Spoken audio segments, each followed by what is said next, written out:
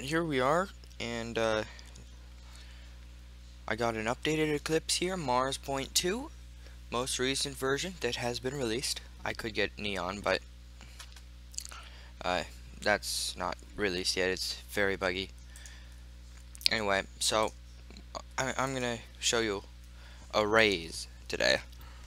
Um, there's two main types of arrays that I find really easy to use. There's another kind, dynamic arrays, but I'm not gonna go into that because that is just too long to do. It's too difficult. Anyway, so let's create a project here, as well as a class. Let's call it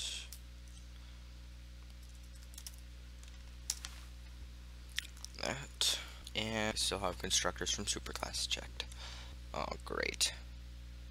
Okay, let's just replace it here. Okay, so there's actually every time you make a Java class and put this in it, you're making an array, or you're requiring an array, because this is how you declare an array, a standard array.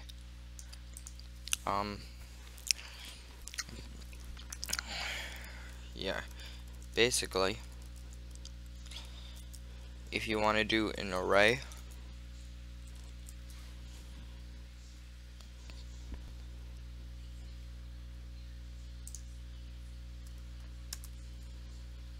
this is actually wrong. And let's hover over this real quick to find out what exactly. Okay, so these two, don't do that. Okay, you don't want to do that.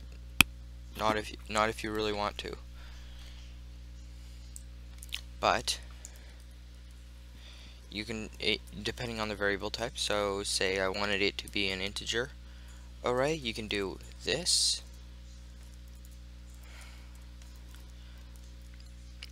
And ta-da, array. Works with most data types that I know of. If there isn't something, like if you want just like dynamic array, you can just do that and name it whatever you like here. And I could put anything I wanted in that.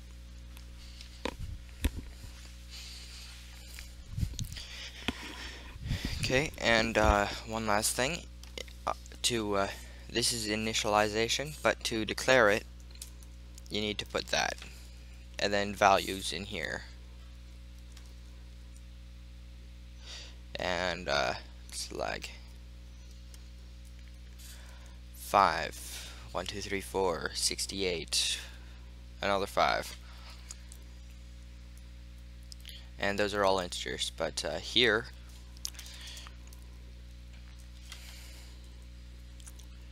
we could put, dang it, we could put stuff like high 45.5 6 5 point random decimal. I probably did it with, oh my goodness, I didn't. Well, that's good. But these are actually 4 different data types here. Anyway, so that sums up arrays, declaration, and all of that. Now to do stuff like clone, you can clone it. And it's taking a while. So that clones the array. Now, I specifically don't know where it goes, but oh well. And then there's toString, or yep, toString. So it takes everything and puts it out as a string. And then there is length, which gets the length, how many items are in there. Now that is not index count, by the way, index count, so this would be index 0, 1, 2, 3. If you do dot length, it just returns 4, which is really helpful with for loops, because you can just do less than bug. Okay, that sums up arrays. Now for the more versatile array list.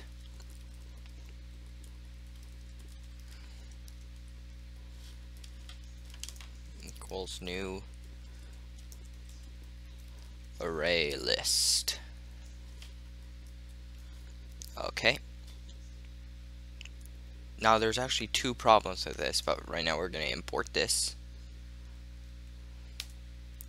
So this is basically an array list of raw data types. So we can add this here, and it will ignore every error that has to do with raw types here on this part, or every warning rather. Suppress warnings. Anyway, so okay, if we want to do anything in particular, we'd have, if we want to do like data type and have to not do the raw types, we could do object.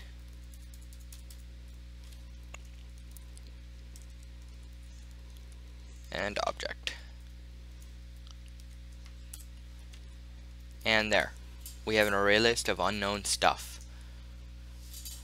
Now this works very similar to a dynamic array, except with a lot less code. Like one line of code to declare it, instead of a whole class. Like 100 lines at least. Anyway, so we can do add and just type in whatever we want, and there. And then there's size. What? Okay, there's size, which is like the array.getLength or array.length. Okay.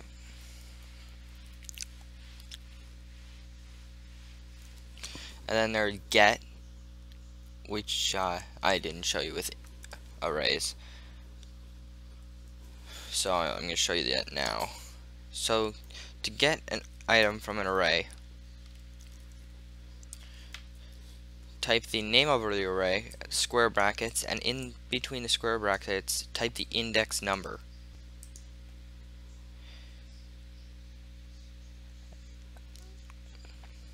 And this is producing an error because it's not doing anything. It's just saying, oh, read this. Don't do anything with that. 1 second. Okay, I am back. Okay, then there is a.get and then index.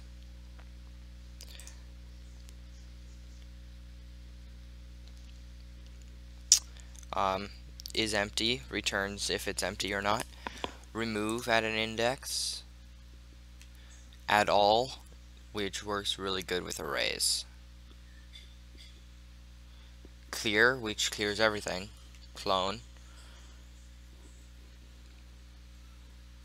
For each. Index of, which gets the index of an object.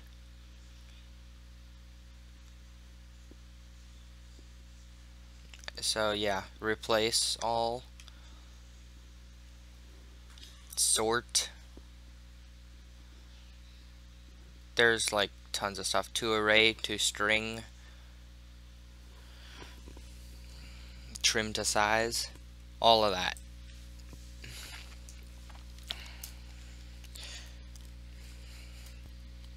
Okay, so now let's do something that uses arrays and array lists. Okay, so I'm going to leave this here because we're going to be using array lists. Okay, so let's make an array list. Public static array list, and object array equals new array list object parentheses done. Okay, and then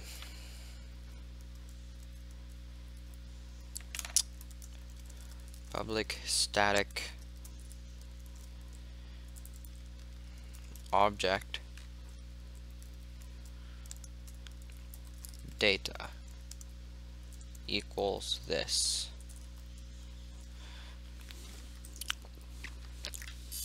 Okay, so we're gonna produce a completely random number going up to 1,000,000. Public static int num. No, wait, it's double. We need to do double for this, because yeah. So we do num equals math dot double, or sorry, math dot random times 1,000,000, and we can just add math dot seal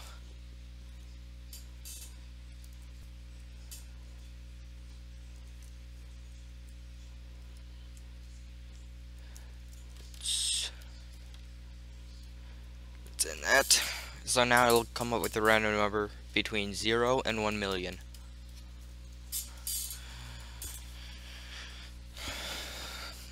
And it will be a whole number. Okay, now let's public static print numbers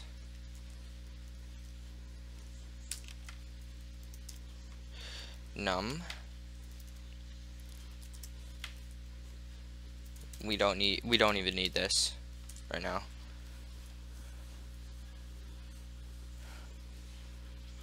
And it needs to have that. So now if we go and type print numbers there,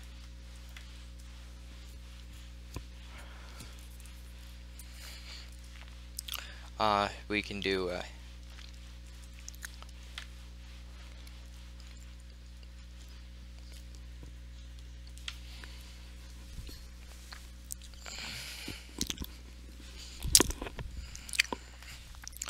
let's make a for loop. Int I equals 0. I is less than num.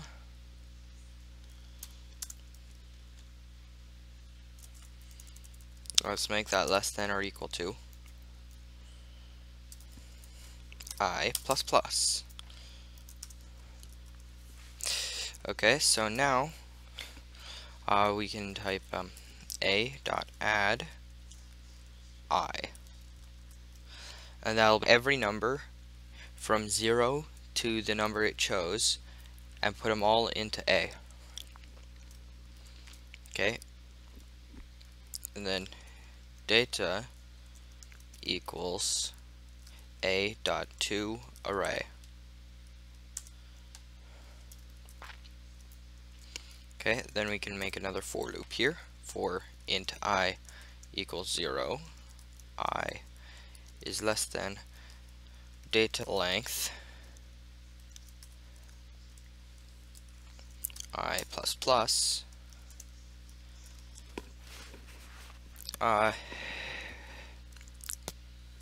we can do system.out.println, and then we can do data I. And then okay, now let's run this. Okay, so it's gonna take a little while to finish and terminate, but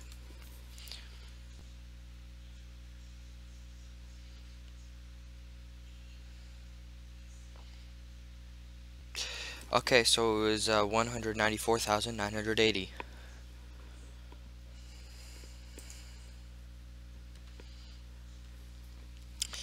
Pretty cool, right? It just copied it here, and it did it all in order. So let's open the console again. Scroll up. Okay, as you might not be able to see correctly, but it did it all in order, and it cut off everything before 184,384, which is a bummer. But oh well.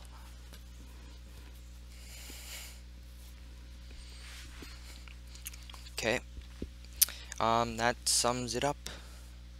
It sums up arrays. Goodbye.